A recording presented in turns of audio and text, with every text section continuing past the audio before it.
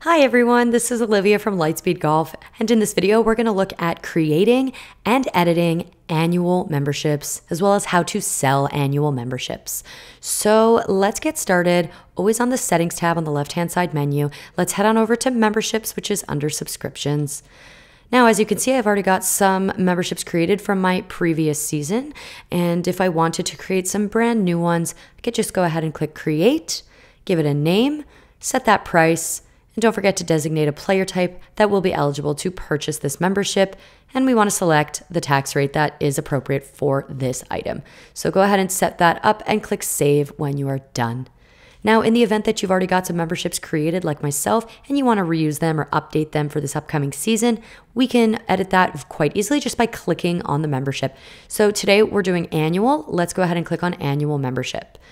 Now, my prices are going to jump by $100 this year. So I'm going to set that to be $1,800 now.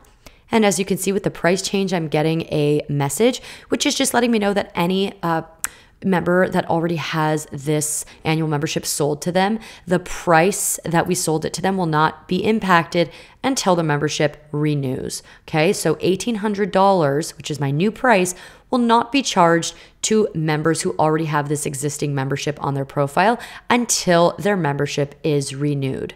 Okay, so once we're done making that edit update, we can go ahead and hit save. And as I can see on the right hand side under price, my price for the annual membership has been updated. And let's go ahead and see what that looks like when we sell the annual membership. So heading on over to the customers tab on the left hand side, let's pick a customer to sell this to. I'm going to go ahead and look at Melody. Okay, I could see in her subscriptions tab that she's got no active memberships, and I could see that she's currently set as a public player type. This is the default player type on my course, and because Melody currently doesn't have any active subscriptions, she is set to the default player type. But once her membership kicks in, she will automatically change into the member player type that's associated with the membership I'm selling her. Okay, so let's go ahead and click sell. And the first thing we'll do is we'll go to that drop-down menu over here that says add and go ahead and click membership and choose the subscription we want to sell her. So I'm going to sell her an annual membership.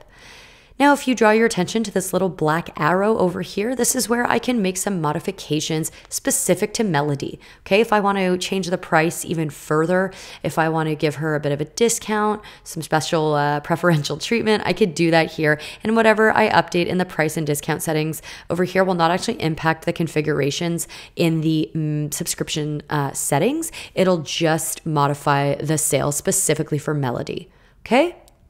So yeah, that little black arrow is a nice little trick. And let's have a look at the schedule over here. Guys, these start and end dates are very important because they are going to dictate the validity of the membership, okay? The period during which this membership is active and valid. So you'll remember that we're selling an annual membership. We do have to tell the system how to set this membership up now. Let's put it on a yearly plan. So if Melody's membership is going to start on March 11th, let's say, 2024, well, naturally it's going to end on March 11th, 2025. So let's go ahead and set that end date to reflect the 1-year membership. Now, instead of clicking this arrow to the right several times, I could just click on the month over here and select March. And jump on over to March 11th, 2025. So now the system knows that this is a annual membership. I've just given it the pattern and the schedule that it's going to replicate should I turn this onto auto renew. So look what I've just done. I've toggled on the auto renew button and I can see that the system knows that this is an auto renew annually. The next renewal date will be March 11, 2025. Okay, so very important. If you want this to renew annually, we really need to pay attention to those certain end dates. Okay, if I change this to be March 27th, for example, the system will not recognize this as an annual renewal. It'll recognize it as a membership that is 382 days long. Okay, let's go ahead and make sure we are setting those start and end dates appropriately. So once I'm happy I've got the auto renew on, I can see that it's annual. The next renewal date's March 11, 2025. Everything looks good for Melody. Let's go ahead and finalize that sale. So I've got 3 payment options for Melody over here. I've got the credit card option, I've got the on account option, and I've got the register option. Now, if I were to select credit card, this will automatically charge Melody's credit card, which she has on file with us, as you can see. And if I were to put this on account, it'll add her membership fee to her account statements in conjunction with her house account. Okay, this is in the event that your course is utilizing the house account function. Basically, Melody would be billed on her monthly statements in conjunction with her house account billing. Okay, so those are 2 options to charge Melody. We could also charge this by putting it on the register and finalizing that in retail, which we can look at momentarily. And that would typically be for a payment option, such as paying by check or cash or something of that nature. But I want to just draw your attention back to the credit card and on account methods. What you'll notice with these 2 payment methods is that I have the option of actually changing the billing cycle and partitioning it. Okay, so what that means is I could actually split Melody's payment, her membership fee, into 12 installments. If I want to, charge her monthly, that's a great payment, plan for Melody. If she doesn't want to pay everything all up front, well, we can actually partition that into however many parts we want. We could even just do 6 months. It'll really calculate the installments based on the division that we're giving it in the partitioning window over here. So as you could see, I've got her billing ending, next February. However, what you'll also notice is that Melody's billing cycle is now going to start today, when in reality, her subscription is only going to start on March 11th.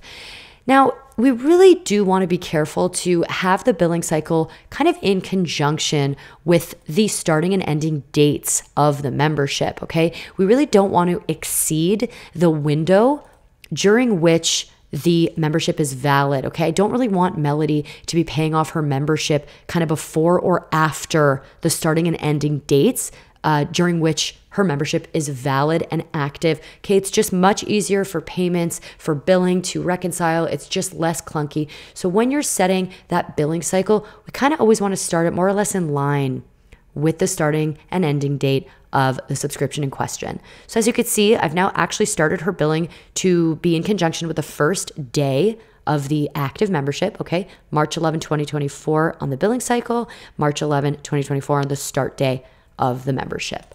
And as you can see, I've partitioned it into 12 different payments. It's going to bring us all the way to February 11, 2025.